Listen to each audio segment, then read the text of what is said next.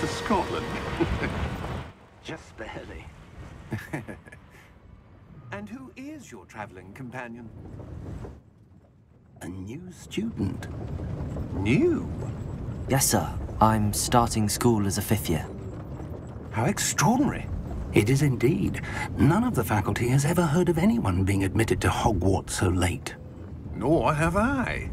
Of course, as the other 5th years will have been honing their magical skills for 4 years now, the headmaster asked if I could get our new student up to speed a bit before the term begins. Well, you couldn't have asked for a better mentor.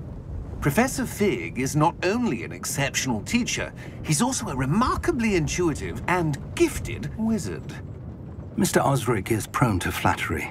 I dare say it's one of the reasons he's risen so far at the Ministry. Have you seen this?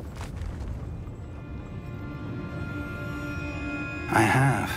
Opinions differ as to how great a threat Ranrock really is. Although I've yet to convince my colleagues at the Ministry, I believe he is a significant threat. And it was your wife, Eleazar, who alerted me to his activities months ago.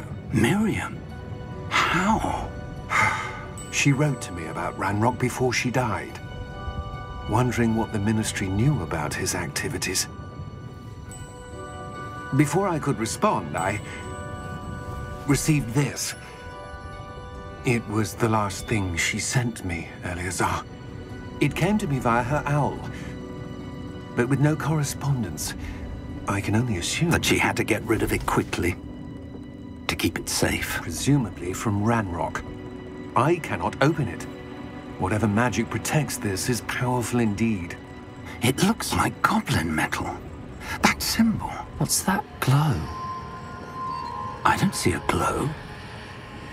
Nor do I.